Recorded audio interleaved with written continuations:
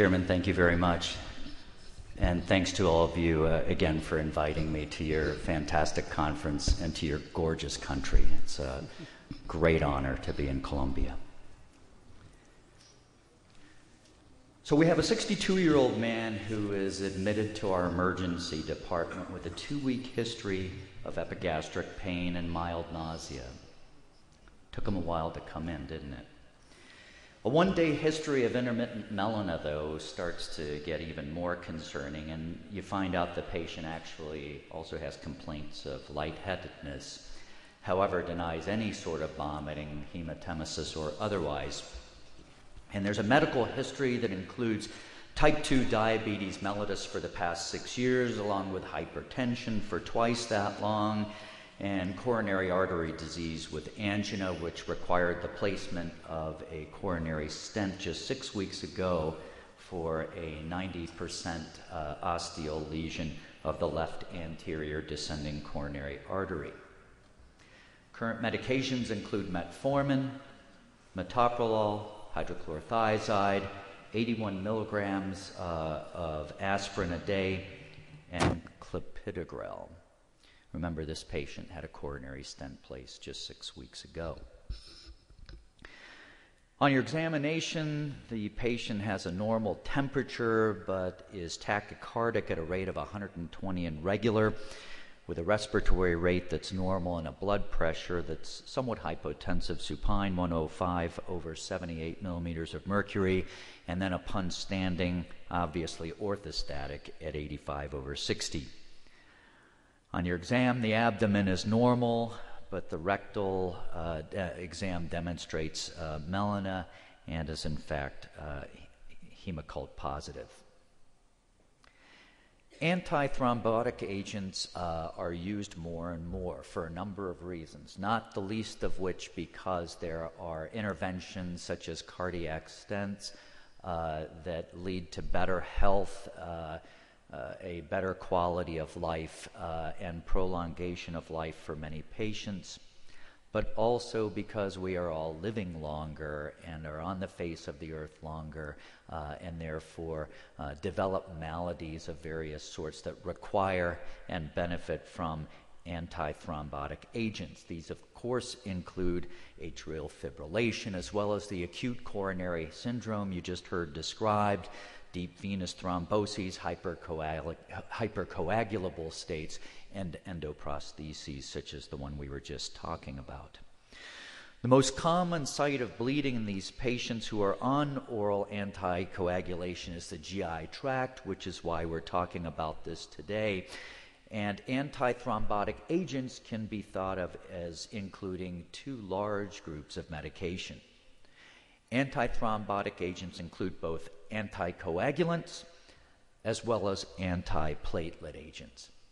Anticoagulants include warfarin, otherwise called Coumadin, as well as heparin, also including the low molecular weight variety of heparin. Whereas antiplatelet agents are actually manifold, and they include both aspirin and nonsteroidal anti-inflammatory drugs. Remember that aspirin causes permanent dysfunction of platelets, as well as thienopyridines, which we see used more and more, including not only the clopidogrel, which this patient that we described is on, but also ticlopidine. There are also glycoprotein 2B3A receptor inhibitors. So when we consider these antithrombotic drugs, one issue that impacts us as endoscopists is their duration of action. And as you can see, unfortunately, the patient that we describe is on the drugs that have their effect for the longest duration. While the effect of nonsteroidal anti-inflammatory drugs can vary, and warfarin can last from 3 to 5 days, which is why in patients with relatively lower risks of thrombotic or thromboembolic phenomena, you may very well choose to discontinue warfarin for about a week prior to the procedure, perform your procedure, and then restart it right away. The drugs we just considered in this patient, aspirin, lasts 10 days, and the effect of thienopyridines approaches that at 3 to 7 days, which is why we frequently stop at least thienopyridines, if not aspirin, for about a week before undertaking elective endoscopic procedures. The antidote, of course, not surprisingly, but I think it's easy to forget this, which is why I included this table, includes infusing platelets, because as we were just saying, these medications disable platelets, and they do it permanently. As a result, the antidote would be then to give platelets which are still functioning normally. There are some important details to consider, of course, which includes the urgency of the endoscopic procedure, because no decision is more basic than that where you ask yourself, do I really need to perform this endoscopy now, or can it wait? If it's a screening procedure or it's some indolent symptom, you obviously don't need to perform the procedure while the patient is on anticoagulants or on antiplatelet agents. Therefore, you may do well to wait in such situations. Unfortunately, I don't think orthostasis presenting with melena in a patient with coronary artery disease is going to be that sort of elective situation. Other things to consider include the risk of bleeding due to antithrombotic therapy itself, the risk of bleeding iatrogenically caused by the procedure that you undertake while the patient is on antithrombotic therapy, if you choose to perform endoscopy while the patient is on antithrombotic therapy. And that may well be a very wise decision to go ahead. You may actually find it very reasonable to endoscope some patients in some situations while they are on antibiotic therapy. We'll discuss that in some detail in a moment. Alternative, less invasive studies may be more appropriate if you don't need to undertake something more invasive. So perhaps radiologic, non-invasive radiologic imaging or a video capsule endoscopy, both of which have essentially no iatrogenic risk of causing bleeding. If those sorts of studies may be effective for your diagnostic workup, then you may well want to consider them instead of undertaking endoscopy if the patient cannot or should not come off of antithrombotic agents. And then, of course, potential thrombotic and thromboembolic events that may occur if you choose to discontinue antithrombotic therapy. Admittedly, in the patient that we were just discussing, this is a patient who is only 6 weeks out from the placement of a coronary stent. Many cardiologists keep their patients on antithrombotic agents for 1 full year before discontinuing them, 1 full year after the placement of that coronary stent. We're only 6 weeks into 52 weeks in a year. If you withdraw that medication, and this was an LAD lesion actually, that patient may have a myocardial infarction, may go into even cardiogenic shock or develop a lethal dysrhythmia and die. They're much more likely to survive unscathed a gastrointestinal bleeding episode induced by your scope, your therapeutic intervention, or otherwise than they are to survive a cardiac disaster. So those are some caveats to consider. And of course also the severity of these sequelae, as I was just saying, and also the severity of bleeding that may result from procedures that you may undertake, particularly if they fall into the category of high-risk endoscopic interventions. So then this leads us to exactly that issue with this patient. This is a very, very important resource which I would like to point you to, which is the ASGE, or American Society for Gastrointestinal Endoscopies guidelines, their most recent guidelines published 3 years ago on thrombotic agents in the setting of gastrointestinal bleeding. And as you can see, when we consider procedure risk for bleeding, we consider higher risk procedures versus low risk procedures. And none of these are surprising to you because you consider many of these day by day as you perform, say, diagnostic colonoscopy instead of hot snare polypectomy, or you perform ERCP diagnostically as opposed to ERCP with sphincterotomy. So as you can see, we're talking about the potential to undertake not only diagnostic EGD in our patient with epigastric pain, melena, and clear clinical evidence of probably upper gastrointestinal bleeding, but we must also be prepared for the eventuality that we may need to treat active bleeding, or we may need to treat stigmata at high risk of rebleeding, and those interventions would be considered endoscopic hemostasis, and that is categorized as a high-risk endoscopic procedure. Unfortunately, we have the combination of a high-risk endoscopic procedure with a patient who is at high risk for suffering a thrombotic event if he is taken off of his antithrombotic agents. And as you can see, this patient falls into that high risk for thrombotic event category because he had a stent placed in the coronary artery less than 1 year ago. So what is known is that there are no clinical trials demonstrating an increased incidence of bleeding in patients undergoing EGD or colonoscopy with or without biopsy, so essentially low-risk procedures, while they are on aspirin or on clopidogrel. Lauren Gerson published over a decade ago a series of 104 patients who had undergone 171 such low-risk endoscopic procedures while on therapeutic doses of anticoagulation this time with warfarin, EGD or colonoscopy, and she found that none of these patients experienced bleeding that was attributable to the endoscopic procedure, whether a biopsy was done or not. Mitch Schiffman, a long time ago in 1994, described in GIE in his retrospective series that there is a less than 1% increased risk of bleeding post-polypectomy in 694 patients that were on anticoagulants. However, this has not been subsequently replicated in other retrospective series, which is why I don't have any newer data to show you than something that's embarrassingly 18 years old. There are no randomized controlled trials for polypectomy on antithrombotic agents. There are small series where hemostatic clip application and loop application demonstrate low rates of healing, or rather low rates of bleeding with polypectomy on patients who are on warfarin.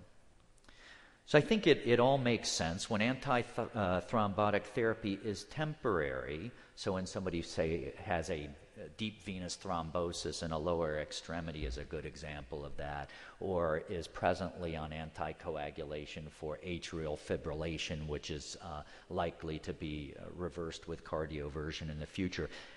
Elective procedures really should be delayed until after the anticoagulation is discontinued by the cardiologist or the hematologist that's following the patient. A coronary stent patient is an excellent example. Significant risk of spontaneous stent occlusion, we were just saying, causing acute coronary syndrome and death. The need to stop and reverse agents really needs to be individualized because these are two completely different situations. I think it's worthwhile to turn to the American Heart Association and American College of Cardiology guidelines published 6 years ago, which looked at patients on warfarin with a low risk of thrombosis, just like we were talking about, DVT, or patient with atrial fibrillation who's likely to be cardioverted, or a similar patient that warfarin should be held without bridge therapy. This is fairly easy in an elective procedure like this.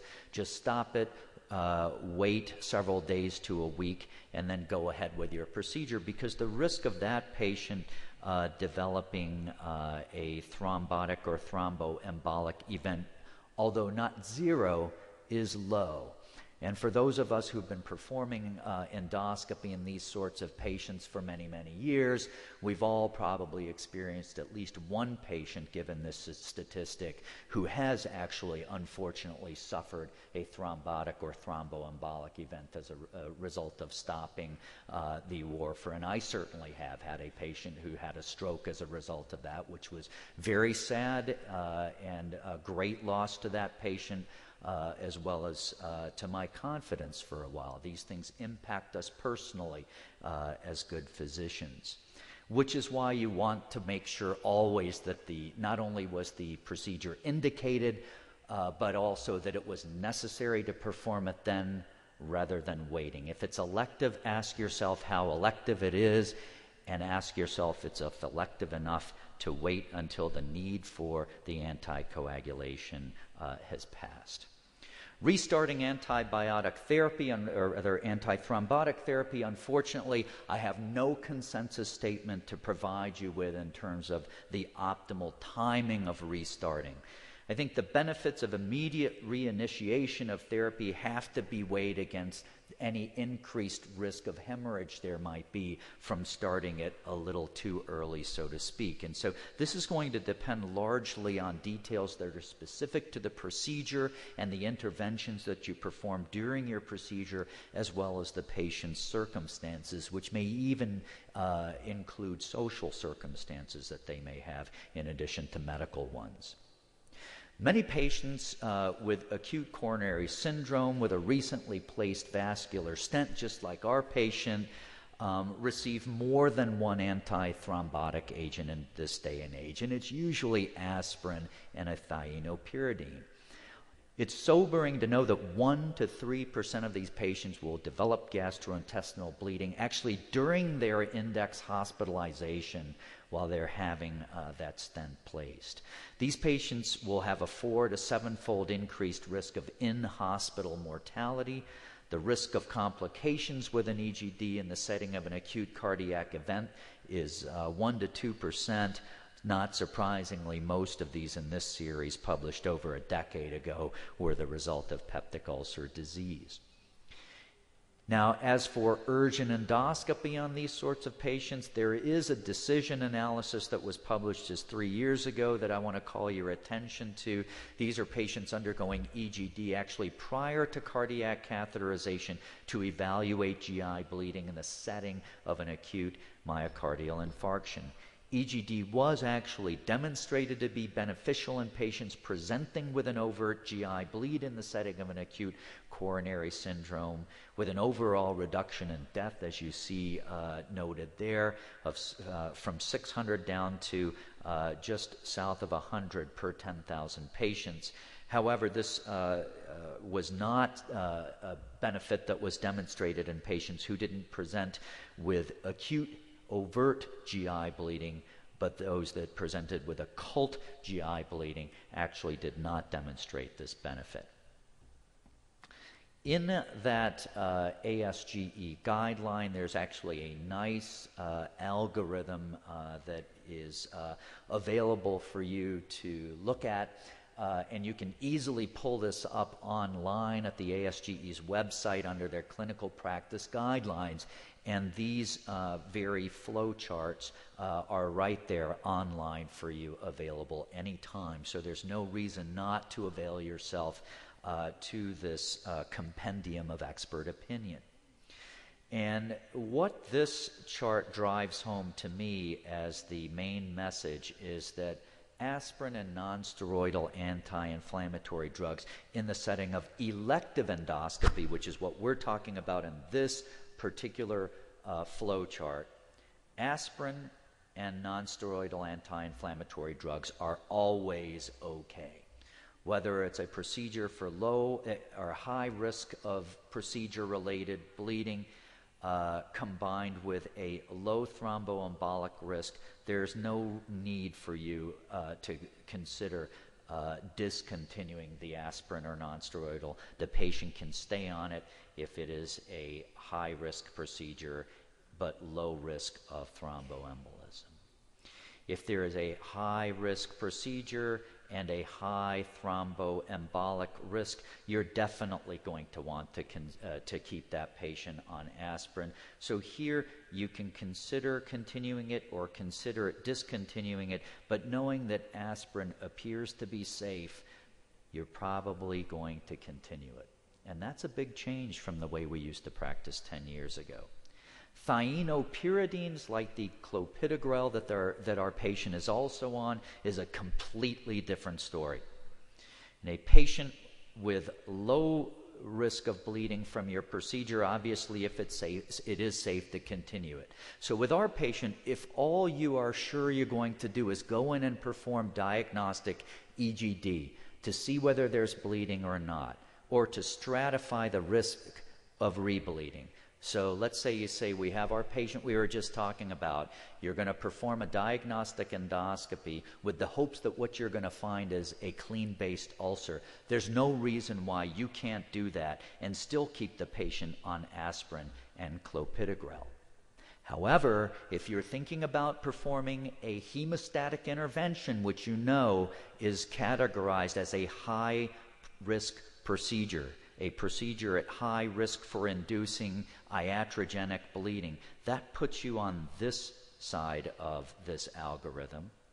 If there's a low thromboembolic risk, then go ahead and discontinue the drug. But to be effective, you have to discontinue it for a week. And in somebody presenting with hemodynamic issues and melena, you're not going to be able to wait a week.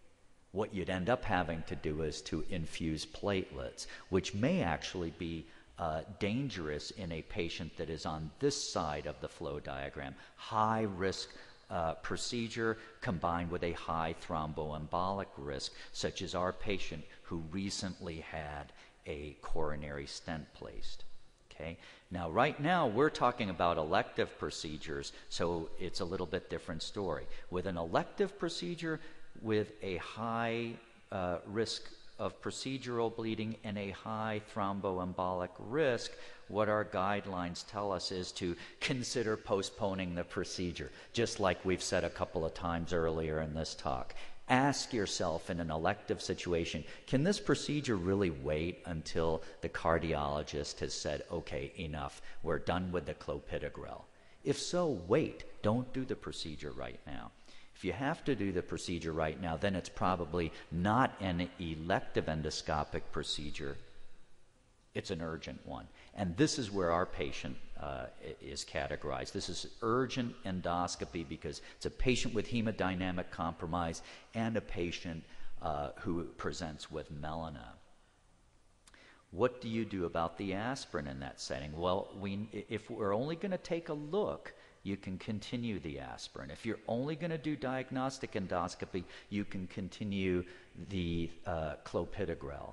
However, if you're thinking about even the possibility of going in to perform therapy, that's a patient who's going to undergo a potential high-risk endoscopic procedure and has high thrombotic risk because it's a recently placed coronary stent. You need to continue that aspirin. Don't discontinue the aspirin. And what about the clopidogrel? If it's just going to be a look and not a therapy, it's okay to continue. But you're thinking about doing therapy, that goes on this side of the flow diagram. And our patient has high thromboembolic risk because it's a recently placed coronary stent. Stop. Call your cardiologist. Call the patient's cardiologist first. At that point, before you're going to do your endoscopy, unless you're promising that all you're going to do is go in and do diagnostic endoscopy, get a cardiology consultation and get a formal consultation. It's important medically to get a consultation. It's important legally to obtain a formal consultation and go on the recommendation of your cardiologist. If, unlike our patient, the patient has been 6 months out from the placement of a coronary stent or 8 months out, the cardiologist may tell you, well, you know what, I was planning to keep the patient on the clopidogrel for 1 year, but given this bleeding and you're telling me it might be serious, I might tell you can stop it. But remember, we just said that if you stop it, the patient is still going to have the effect of that clopidogrel for another 7 to 10 days. What can you do? You could certainly give platelets, but you would never want to do that with without the blessing of your cardiologist through a formal consultation. Or you may decide to go ahead and take the risk that you may induce bleeding because you're pretty good at stopping bleeding. You know, to stop bleeding at least acutely with mechanical means like a hemostatic clip, you don't have to have intact platelet function and you don't have to have an intact coagulation cascade. For durability of that treatment, you may, but within 7 days, the thionopyridine effect is going to be gone. So you might actually end up okay just going ahead and treating the patient. But I can't underscore enough, this is the point at which you must consult the cardiologist, and you're better off doing it before you sedate the patient and perform your endoscopy. And then along with the cardiologist, if you really need to, depending on the patient's circumstances, you may consider discontinuing. So make use of your guidelines. Patients on temporary anticoagulation undergoing endoscopic procedures, you might want to defer them if they're elective. Aspirin and nonsteroidals may be continued for all endoscopic procedures. Elective procedures should be deferred in patients with recently placed vascular stents or acute coronary syndrome until antithrombotic therapy has been given for the minimum recommended time, and your cardiologist will tell you what that minimum recommended time is. Clopidogrel and ticlopidine may be continued for low-risk procedures such as diagnostic endoscopy, but they need to be discontinued for a week or more before high-risk procedures unless absolutely necessary, in which case you may use mechanical means for hemostasis. And remember to consult the cardiologist in these situations. So going back to our patient, you know what the profile is. What would you do? Thank you very much.